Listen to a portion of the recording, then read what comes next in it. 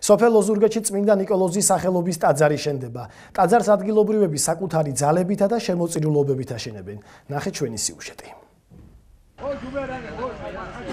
სოფელ ოზურგეთელების მრავალწლიანი ოცნება ასრულდა. სოფლის ცენტრში ეკლესიის მშენებლობა მიმდინარეობს. ტაძრის აგებაში ადგილობრივები პირადად მონაწილეობენ. ყოველდღიურად იკრიბებიან და მათი სოფლისთვის საშვილიშვილო საქმე თანდათან წინ მიხავთ. მშენებლობა მიმდინარეობს, მთელი სოფლის სურვილი იყო სახელობის. თუ არ იქნება ღვთისმსახურება და დახმარება, ძნელია ასეთ საქმეების გაკეთება და ღვთისმსახურებით გვეხმარება ჩვენი სოფლის გამგებელი არის აგერ ბადრი, ჩვენი რაიონის მერი, ბატონი კოტე გვეხმარება, ხალხი თავისი შემოწირულობებით, ახალგაზრდობა პირდაპირ გასაკვირი იმდენი ეყრის თავს რა და ერთმანეთს ვეხმარებით და ასე მთელი სოფელი ვაშენებთ ამ ეკლესიას.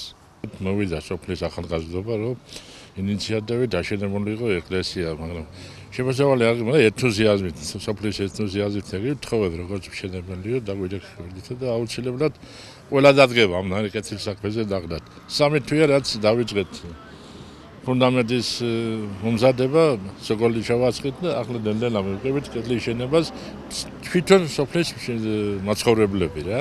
თვითონ ფიზიკურად მუშაობენ, თვითონ ჯერჯერობით ხელოსნანი, ვინც კი დამეიცის იმის გამოყენებით, თორე საერთოდ ხელოსნანი არ აღვიყვანია ჩვენ ხელმძღვანელებს. ტაძრის მშენებლობის განსაკუთრებული გულშემატკივრები არიან სოფელ ოზურგეთის პატარა მცხოვრებლები, რომლებიც სასკოლო დასვენებების დროს მშენებლობაზე ხშირად მოდიან.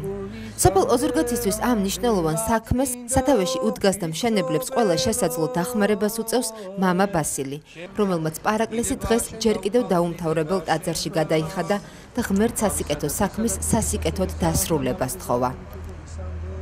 ღმერთმა დაგლეცა და ღმერთმა გაკურთხოთ ბავშვებო და ღმერთმა ისადიდებლად სანუგეშო და ილოცეთ ყველამ და იშრომეთ იმისათვის რომ აქ ტაძარი მალე დასრულდეს.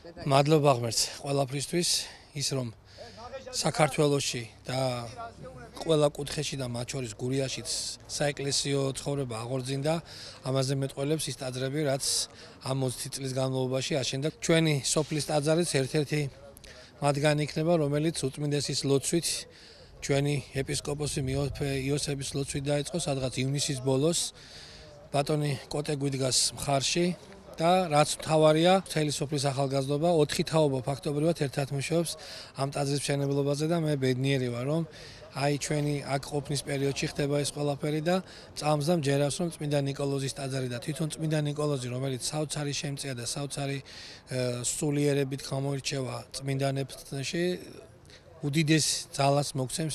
ტაძარი კეთილი ადამიანების შემოწირულობებით, მათ შორის ემიგრანტების წვლილით შენდება. ეკლესია რომ დროულად დასრულდეს, კიდევ ბევრი ადამიანის სიკეთე და თანადგომაა საჭირო.